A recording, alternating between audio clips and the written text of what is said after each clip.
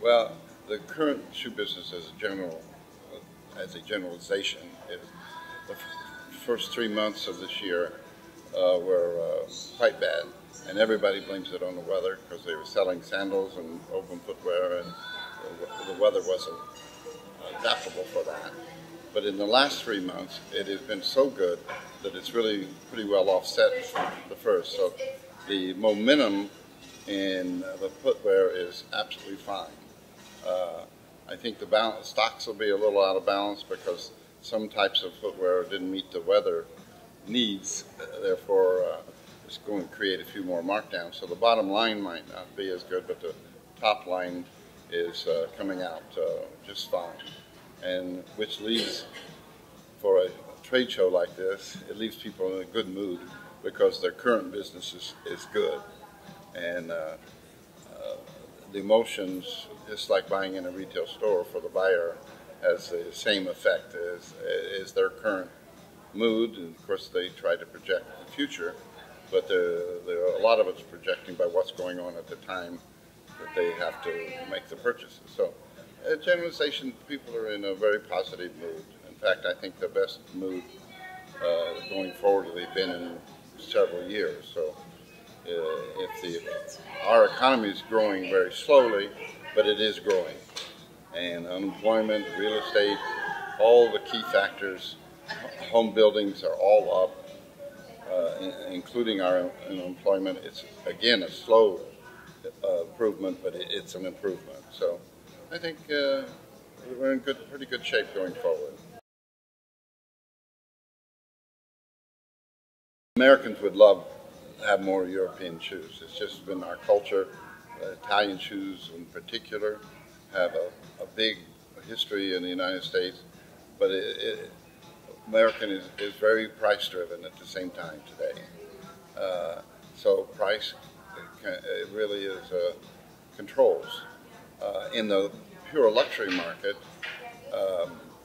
which Italy is the only one that really supplies to that market at this point, price seems to be unimportant, and because the styling's there, prestige is there, but it's such a small part of the business, I don't think it's really affecting the needle for either party, the American retail but they're the leaders, and they set the trends, and that's a very important factor. So they deserve all the credit in the world because the shoes today coming out of Italy, in the American mind, they're really a piece of art. They're not just shoes, and never made such intricate and beautiful shoes as they're making right now through the designer labels and etc. So that market has been strong, and there may be a little softening of that right now, but I don't think it's a trend or anything.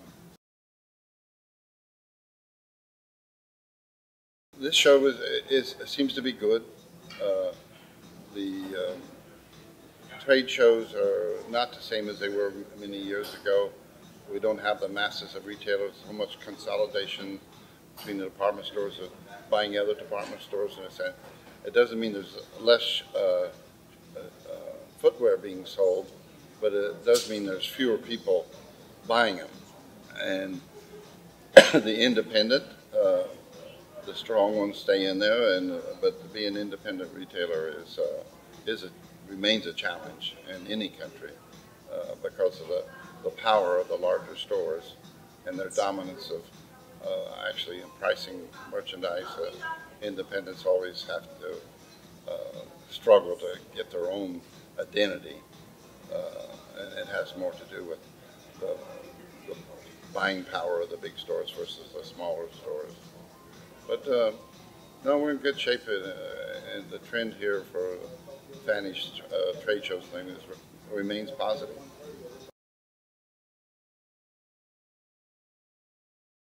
The format for Fanny is we have 4 shows a year.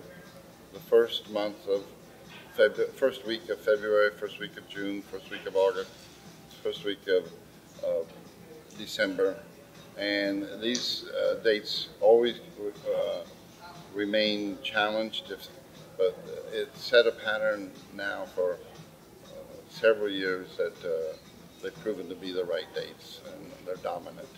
And shopping in New York, as difficult as it is to shop our trade shows versus a trade show that's all under one roof, which is normal.